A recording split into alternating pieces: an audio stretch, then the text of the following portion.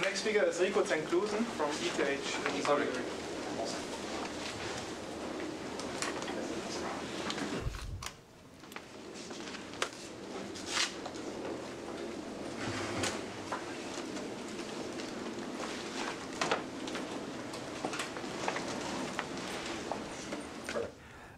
First, many thanks to the organizers for the invitation. It's a great pleasure to be here.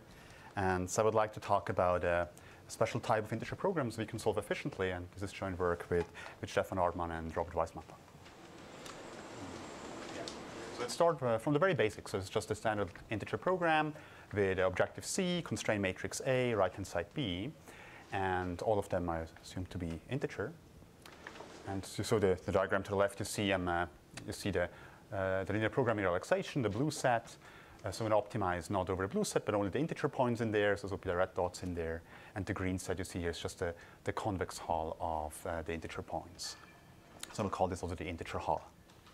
So there's, of course, there's many, or some classes of programs of ILPs we know how to solve efficiently, in particular if the number of variables or constraints is constant.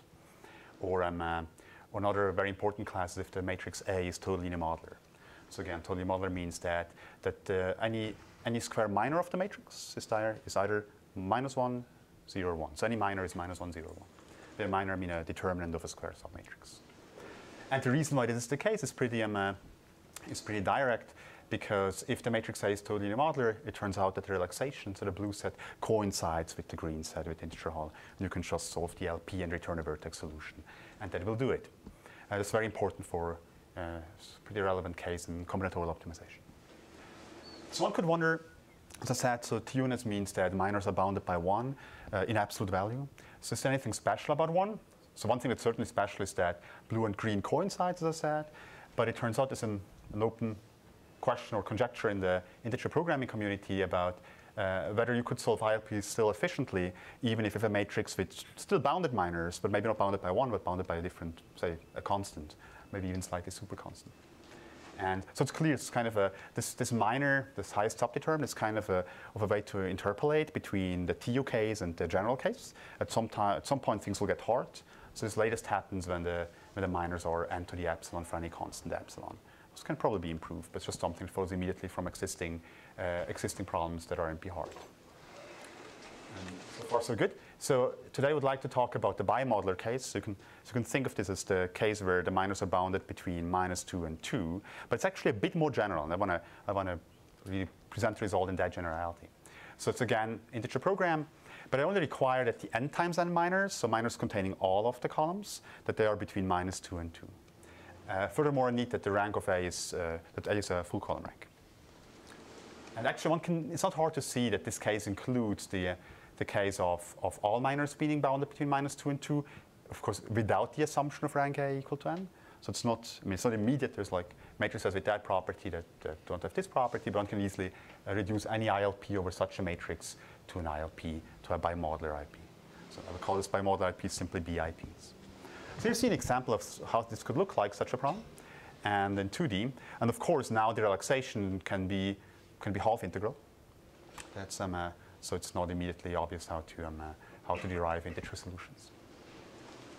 Okay, so the main result I want to show today is that actually you can solve such bimodular integer programs efficiently, even in strongly polynomial time.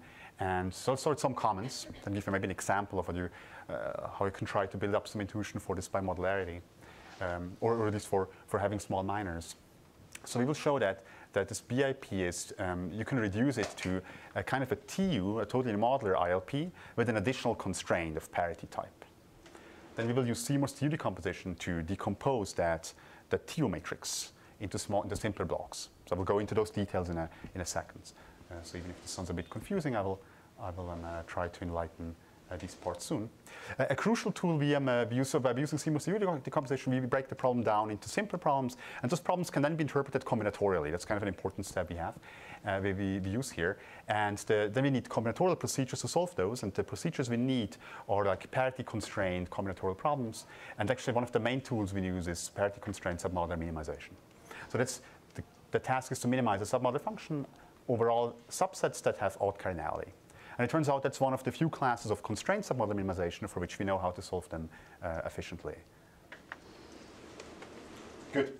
Okay, let's before I get into the proof of that statement, let me talk a bit about give a bit of intuition maybe about bounded minors. So here's an undirected graph and the vertex edge incidence matrix. So you could wonder what is the highest minor you can find in that matrix. And of course, if the graph is bipartite, the corresponding matrix is TU, then the highest minor will be 1. If it's not, then you could try to find odd cycles. Let me try to give an example here. So from this triangle here, it's an odd cycle. Let me mark 2 of them. Those are 2 vertex disjoint odd cycles. And so this clearly shows the graph is not bipartite, of course, but also reveals a larger minor. So what you can do is look at the vertex edge incidence matrix and just look at the minor corresponding to the red edges. So take the columns corresponding to red edges. That would be, hope I don't do it wrong, and if I do it wrong, please let me know. It would be 1, 2, 3, and 6, and 7, and 9, so those columns. And I look at the vertices that are incident with those edges. So this is vertex up to 6, so 1 to 6. So what you will see here is, you will see, if I look at this submatrix, so it's actually a block diagonal matrix, because I chose 2 vertex disjoint triangles. This is one block of it, and that's the other block of it. So this, consider this as being 1 3 times 3 block, and all off-diagonal entries are 0. So of course, the determinant, here you have the incidence matrix of a triangle.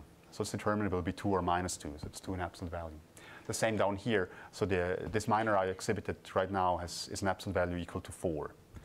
More generally, you see that construction, if I had found like k vertex disjoint triangles, the minor would be in absolute value 2 to the k. And it turns out it's actually not just one possible way to find large minors. Actually, the largest minors look like that in that matrix. So the largest minor you can find in this incidence matrix is actually equal to 2 to the power of the so-called odd cycle packing number, which is really just what I did, which means how many odd cycles can you pack in a graph that are vertex disjoint. So it's a measure of how far you are away from a bipartite graph. And in particular, if the odd cycle packing number is 1, then this matrix is totally bimodular. So totally means that all minors are between minus 2 and 2. And this means that we can use our procedure to optimize any ILP over that constraint matrix.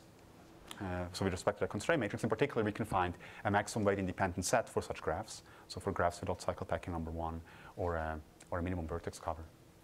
So actually, those questions have been open. People studied the maximum independent set problem in that context, and the approximation algorithms are known. But even for the case of odd cycle packing number equal to 1, it was not known how to get the maximum weight independent set prior to our work.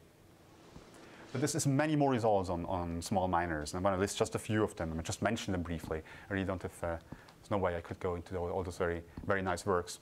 So it's the odd cycle packing number I explained. It turns out that if the odd cycle packing number is constant, you can actually recognize such graphs. That's a non-trivial procedure that's based on work of Seymour and Robertson Seymour. And also, if you have a polyhedron that's defined by a constraint matrix with bounded minors, it turns out one can show that first the diameter is small, and also there's actually a randomized simplex type algorithm that for solving LPs over such polytopes. That's results by the authors, in particular so Fritz, who's here. This results in computing largest minor. I said 2 of them, but there are many more. There also results in computing largest minor under some additional constraints, and I think we'll later have a talk, I think, by the sheet this week that will also be about that topic. And there's a very nice paper by Hochbaum and Shanti Kumar showing that, so it shows several things. It's essentially a framework they present, but I can give you the implication for our setting. They show that if you can solve, for example, BIPs optimally, or any ILP with some type of bounded minors, then you can even solve the same problem optimally if the objective is separable and convex. So if you can minimize the separable convex function, you can kind of use as a black box the algorithm and then replace the linear objective by a separable convex one. Rico? So the only difference between the general case is that here you're not allowing minor ones. The general case? Like for general matrices? I mean, the TU matrices, for example, or I see. I mean, in a BIP, you can also have negative numbers. Right. So just in this example, it was an incidence matrix of indirected graph. It turns out to be 0, 1, but that's really just the example that has a property. That's nothing. It's not really nothing to do with the definition of a bimodular matrix. Yeah. How hard is the proof of this? The largest minor being 2 to the 5 rows. That's pretty simple, actually. That's relatively quick. I mean, we can give offline like a proof in 2 or 3 minutes. Yeah. It's, very good. Good. More questions, maybe. Okay, perfect. Let me tell you a bit more about the approach. So I want to explain the approach on a high level. So it's a bit, it's a lot of technicalities, and I try to sweep many of them under the rug. But I would like to give you some of the main ingredients we need. So we start with a BIP you see over here. It's just a general BIP. You see the so I typically assume it's a polytope. It could also be a polyhedron, an unbounded. It could also be unbounded. We'll actually first solve the LP. Again, a vertex solution for the corresponding LP. And I will always assume that the vertex solution is not integral. And of course, if that is integral, I'm immediately done. So let's assume it's fractional. So it's half integral in that case. And then we will first show we can reduce now the BIP to a different type of problem, which I like to call conic parity TU problem, or CPTU. So it's an ILP with some special structure. The constraint matrix T is TU. The right-hand side is 0. So in particular, it's a conic one. So the origin is tied with respect to all of the constraints. And of course, so far that would be easy. But there's one additional constraint which says that for some subset of the coordinates S, you have to be, if you sum up the values of y over those coordinates, it should be odd. Let me give you an example. So you have a 2D example. So the polyhedron is a cone. Actually, that cone does come from a TU matrix. That's not hard to check. And let's assume that the set S is just the first coordinate. This means you want to optimize over the integer points in that cone, but not just any integer point. You want that the first coordinate is odd. So you want to optimize over the solid points I have in here. Because of that oddness constraint, the origin is not feasible. It's actually never feasible for those CPTU problems. That's kind of important because the origin will correspond to the LP optimum. So we do want to cut off that solution. Good. So then having a CPTU problem, what we will do is we'll use seamless decomposition on this TU matrix T. So the decomposition allows you to okay, that's as far as it gets, allows you to decompose a TU matrix into simpler matrices. It's a purely structural result about TU matrices that was actually developed in the context of regular matrices. Also a topic that's close to my heart, matrix optimization. And then we'll show that not just can you use the decomposition not just to decompose the matrix, but actually I can decompose the problem itself as well along this decomposition. And I will get into that a little bit maybe at the end of the talk if time permits. Good. Okay, let me first start. How can you go from a BIP problem, so from a bimodular IP, to such a conic problem with a TU matrix? And again, I want to mostly highlight the main ideas. So there's a key result by Veselov and Cherkov that says the following. Look at any BIP. So essentially, just a result about the feasible set. So forget about the objective. Look at any BIP. Take any vertex. So here maybe it helps to imagine that this would be like an optimal LP solution, but it could be any vertex. Now, if you look at the tight constraints at that vertex, so this defines now a cone, and look at the integer Hall of the points in that cone, then it turns out, so this is now a polyhedron with some vertices. In this case, we have 2 vertices. It turns out that these vertices lie on edges of the relaxation, so on edges of the blue set, of the blue relaxation of the beginning. You might wonder, why should I even care about that? The point is that that's pretty powerful in the sense that it implies, in particular, that those vertices are feasible for all of the constraints.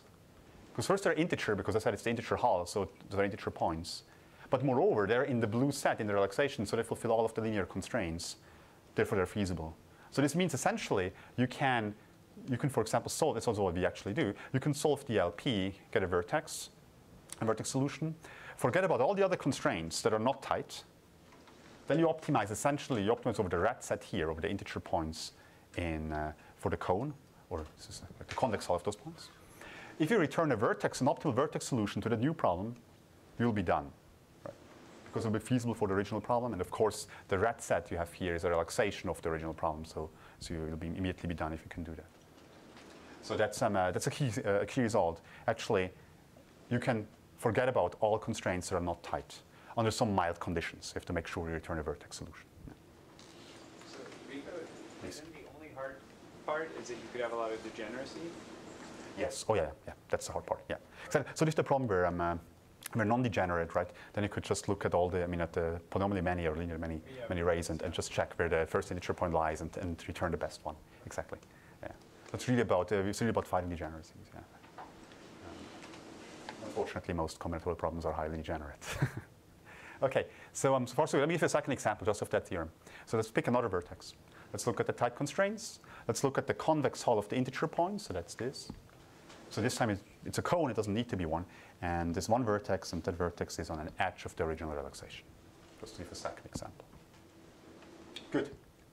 Okay, so let me just sketch that, how we go to CP2. So we have original BIP problem. I solve the LP, get a vertex V. I look at the tight constraints. Now I invoke Veselov and Cherkov and throw away all the other constraints that are not tight. Then I end up here. So essentially I can assume I have a BIP problem that's conic. It's essentially an easy way to explain that. Now what I will do is I will do column operations on the matrix to get a new system. And I will do column operations such that I obtain an identity matrix on somewhere in the constraints. And so this will actually correspond to do an affine transformation of the variable x into new variable y.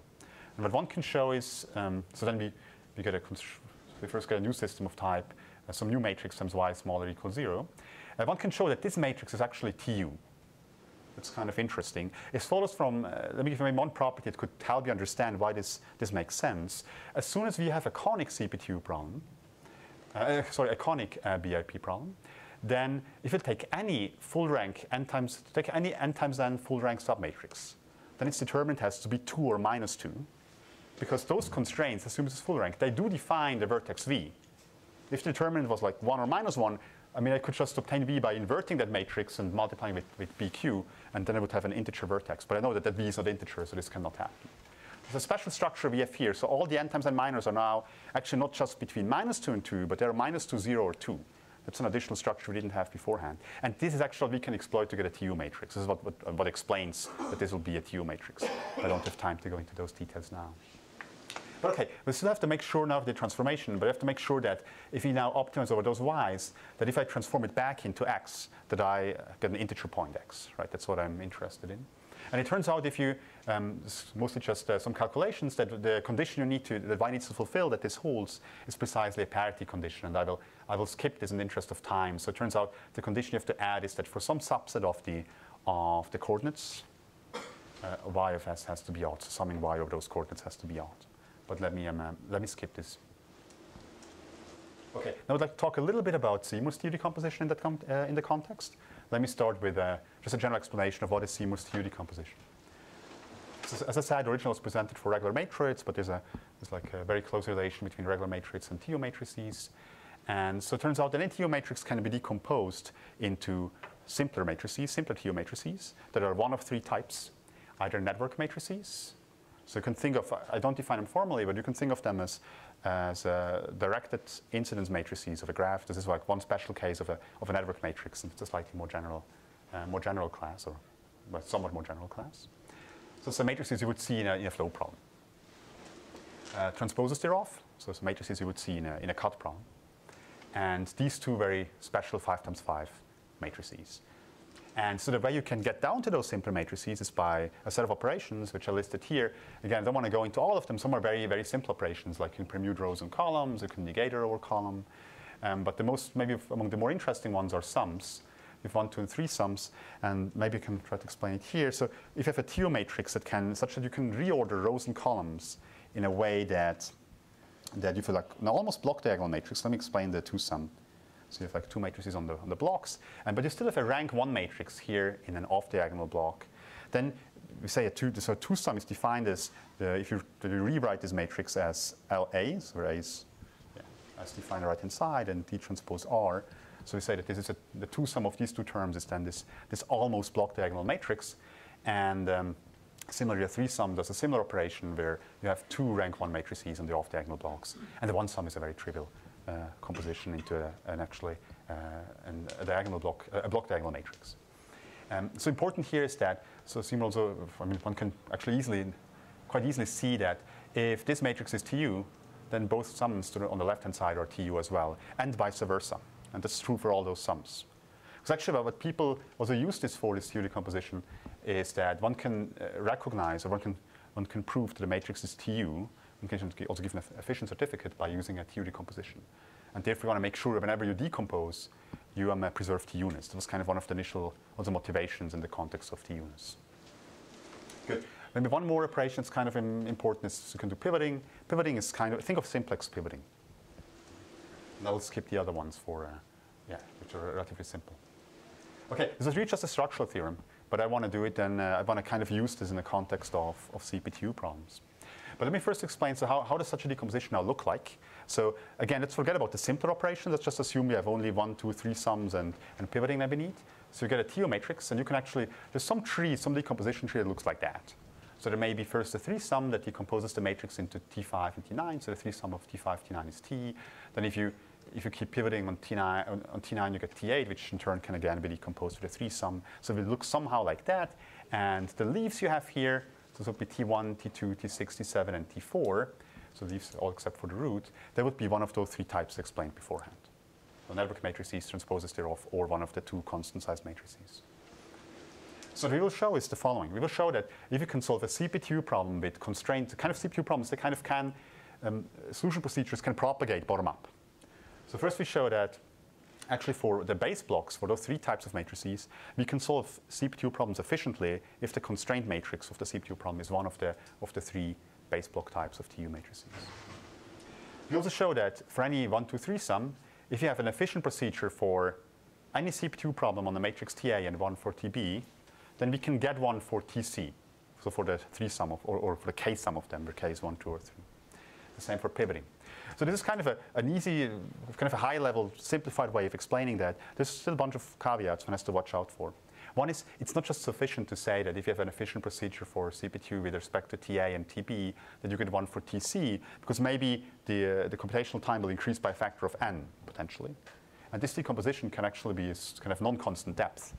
So this will not lead to an efficient algorithm for CP2 for T on top. So when someone has to make sure we need something stronger than just saying that you have efficient procedures below, then you can get an efficient one for the next one, for a 1, 2, or 3 sum. Good. Let me give you some details of how we do that. Let's just look at a 2 sum.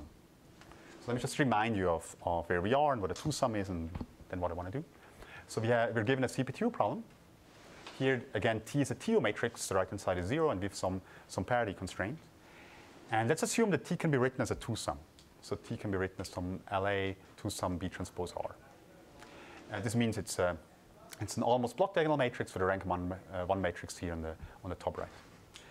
So the components in which we have to be odd, they can kind of be split into a left part and the right part.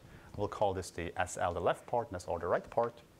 And when you now look at that problem, it's nice that it has an almost block diagonal structure, because that would somehow decompose the problem into the left variables and the right variables, right?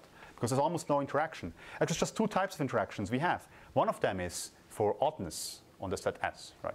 If you can think of a solution to the problem as consisting of XL of a left part and the solution, I mean, of this problem here, of XR, like the components corresponding to the right part. So you have to make sure that if XL is odd on SL, then XR is even on SR, or vice versa, right? So there's like some interaction here. And the only other interaction we have is the rank 1 matrix up here. But that's it. Yeah. So what we show that actually there exists an optimal solution to that CP2 problem that has the following property. If also you can decompose into left and right again, we can think of it that way. We can show that the scalar product of B with the right part is -1, 0, 1. So why is this useful? If I told you what that scalar product is, let's say I tell you it's 1, then there's no interaction anymore between left and right part here, because you know what you know how to modify, for example, the left problem. You know what the impact is of the right problem on those constraints up here, because they only depend on that scalar product and nothing else, right?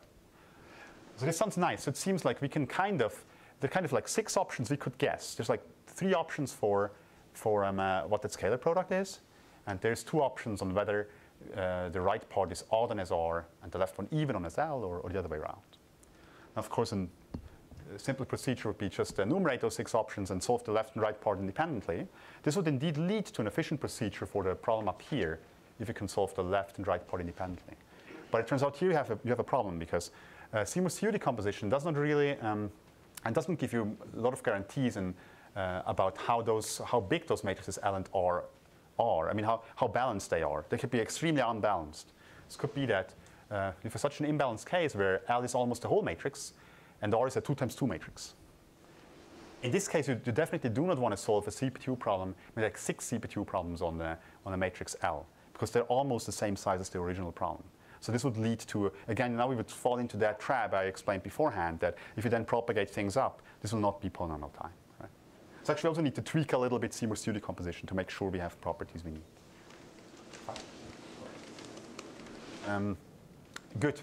So what we do is the following. Let's assume that the right part is the smaller part, in a sense maybe that the right matrix has the smaller number of rows. We kind of measure the size in terms of rows, but there's different ways to do that. Then what we would do is we would look at the 6 options of the scalar product and the odd-even version, and only solve the right problem for all those 6 options. Because that problem is at most half as large as the original one. So this we can afford actually.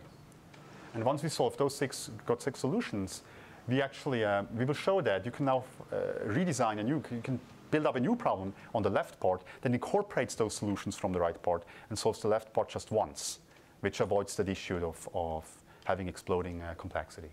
So I'll also skip this in the interest of time and come to conclusions. So, so the main message is clear. We can solve BIPs efficiently, actually even in strongly polynomial time. There's a whole bunch of interesting open questions, in my opinion. First, we cannot recognize bimodular matrices or totally bimodular matrices. So if you give me a bimodular matrix, then I can solve any ILP over it, but I can still not tell you whether you gave me a bimodular matrix. It's kind of a strange phenomenon. So of course, a big open question is, can you solve K-modular ILPs? What about if the minors are bigger than 2, maybe a constant K? Can we still solve them efficiently? So even for K equals 3, that's open. Sorry, Fritz. Your algorithm, if it's going through, even if the matrix is not bimodular, it's giving you a correct answer. Yeah, it gives an answer, right? And you can see, then essentially you can check whether the answer is I mean, something would go wrong if the matrix is, if you give me a bad matrix. The algorithm would detect yeah. that. I mean, the point is that, I mean, you could give me a non-bimodular matrix, but they're different, but it will still give an optimal solution, right? This can happen. I mean, one reason could just be that if I solve the LP and look at the cone that is tight there, maybe this part is bimodular and the non-bimodularity was somewhere outside, but there could be many other reasons for this would of course not be a big issue, but there are many other reasons that could appear. Yeah. So we really don't know. That really doesn't imply much. The algorithm doesn't imply much in terms of recognition. So higher K is interesting. I mean, even just determine feasibility. If I give you like a 3 modular ILP, just tell me whether it's feasible or not. I think no one knows how to answer that question. And so it turns out what we did is we somewhat reduced the K-modular ILP, the 2 modular or bimodular ILPs to actually so-called modular optimization problems. Like I said at the beginning, this submodular minimization with parity constraints. Because what we do is we broke things down in this Seymour-Stewart decomposition to base blocks, to base matrices, and those problems are extremely combinatorial. And then we can actually use combinatorial procedures to the main work. And it would be nice to see, can we get a similar reduction for higher K? So it turns out that so for higher K, you would have problems that at least capture constraints of this type, where you want to be, for example, 1 mod K for on some coordinates. But I don't know a reduction that goes both ways. Certainly, such problems will appear. You have to be able to solve them, but I'm not sure if you can solve them, whether you could solve any K-modular LP. Actually, we can extend some independent work with Martin Nagel and Benny Surakov. We can extend the result that you can efficiently minimize submodular functions over a parity constraint. We can show you can even efficiently minimize them over any constraint of type that the cardinality is K mod P, where P is a constant prime power. So it's kind of this does extend kind of the world and the constraint types over which you can efficiently minimize submodular functions, and may be useful for that question. It would be nice to have a different approach than for solving BIPs, that it's not based on Seymour-Stewart decomposition. I mean, first, of course, it's certainly slow, but also structurally, it would be nice to have an approach that is that is different. So one thing we can exclude, so it's other work with Alfonso Ceballos and Stefan Weltke, we can show that actually BIPs, if you look at the convex hull of the integer hull, so they can have a very high extension complexity. And actually, even just a cone, a BIP cone, can have a high extension complexity. So I mean the integer hull of a BIP cone. So this is certainly not, such an approach will certainly not work out to try to find a small description. We can actually even show something more. We can even show that even if you're even allowed to use up to almost square root log n, square root n many integer variables in your extended description, and even then you're not able to describe it with a small number of constraints. So maybe somehow when you see a parity constraint, you might think, oh, maybe you could use integer variables, a few of them, and could describe it. So this will not work out. And also, it'd be nice to have maybe additional structural properties of K-modular matrices. There's also a lot of questions open there. Okay, thank you very much. That's all I wanted to say.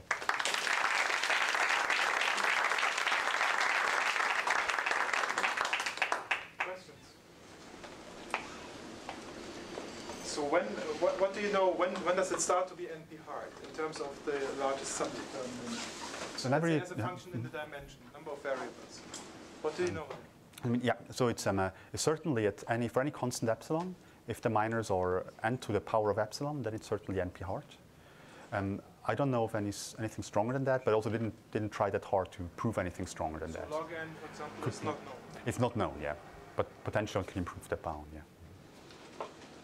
So you showed that for the odd cycle packet number is constant, that you, like all is 1, then you can solve it, 2, rather. But do you get also a min-mass relationship in that case, or the stable set problem? Or such such relationship is already known for we don't get that, but it's known from other work. Yeah, there's an old result by I think Lowers and Scriber, but I think it's not written up for the odd cycle packet number of 1. And then there's this Kabarabayashi and Reed paper that actually shows it for any constant odd cycle packet number. It's pretty interesting stuff. Yeah. More questions? Thank you, Rico, again. Thank you.